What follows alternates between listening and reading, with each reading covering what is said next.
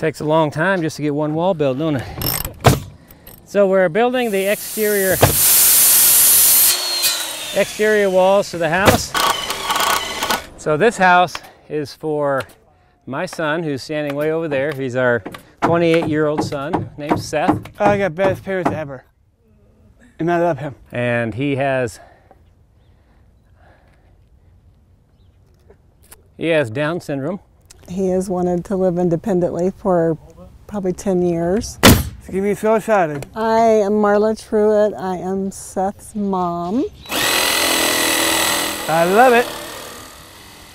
A lot. Within a few months, he'll be moving in and on his own, which we're only about 150 feet away from our house, so we're still going to be able to keep an eye on him. To there, over here. Yeah, so just get some blocks and set them between these bolts.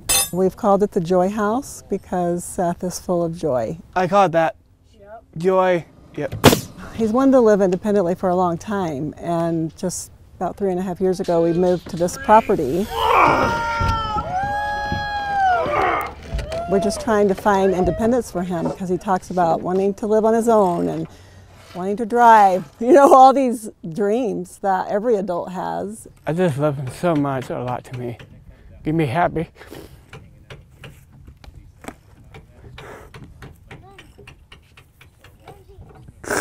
Well, he's taught me everything about love and compassion. You are a great mom ever in my life.